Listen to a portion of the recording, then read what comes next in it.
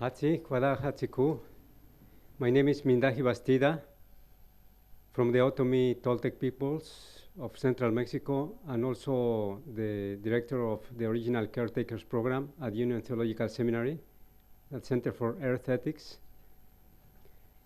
I'd like to share with you that we are in a civilizational crisis right now all over the world.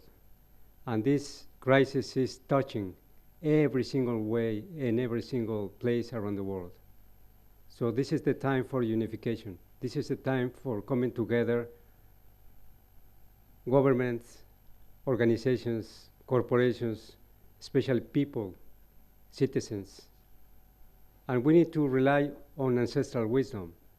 And indigenous peoples are key in order to bring this message to the world. So we need to take care and give care to the four elements that give us life, especially Mother Earth that is feeding us, and we are her children. We need to take care about Mother Earth, but also think about Mother Earth also needs us. Is the way that reciprocity works. So we are standing up with Mother Earth, and Mother Earth is going to help us in order to overcome the problems we are facing.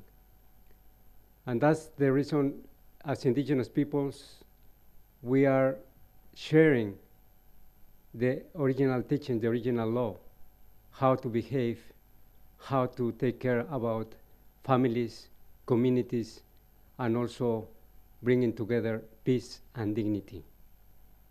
We need to remember as human beings how we can come together, how we can strengthen, and how we can begin to live with the good living. Thank you very much.